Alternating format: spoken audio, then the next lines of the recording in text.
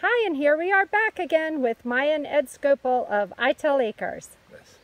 Hi, we're here with a mullein plant today, and we wanted to show its beauty, its elegance, its hugeness, and talk about some of the medicinal values of mullein. And first off the bat is this, before the flowering stalk comes up, it'll just be a basal rosette of these large, very, very fuzzy, nice feeling, comfortable leaves, which also have the name camper's toilet paper.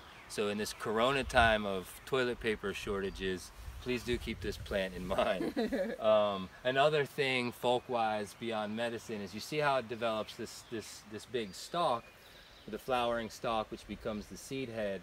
This huge stalk, it kind of looks like a torch or an outdoor candle. Well, that's what they made out of these back in the day. They would take these long expired flowered heads and dip them in tallow or lard and use these as field candles by burning off that tallow and lard off of this. But back to its medicinal aspects. Okay, so before it's shot its big stem up, for the first year it grows low to the ground and just has a lot of these leaves. It's a biennial. So you take, you never take all the leaves of one plant, but you can harvest many of the nice looking leaves.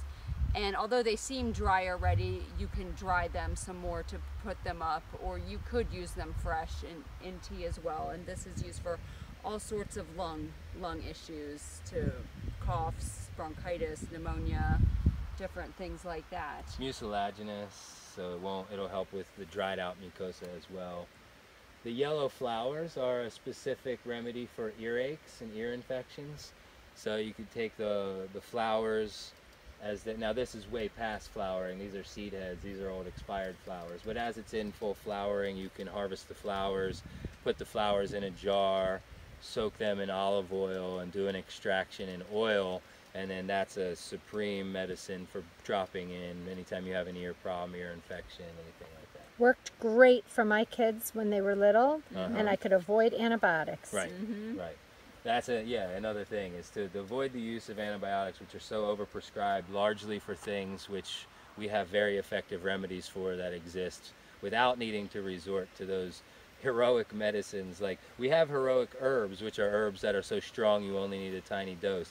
With herbs with drugs like antibiotics that do so much damage, when we can first use something in the natural world that's not going to annihilate our gut. Great.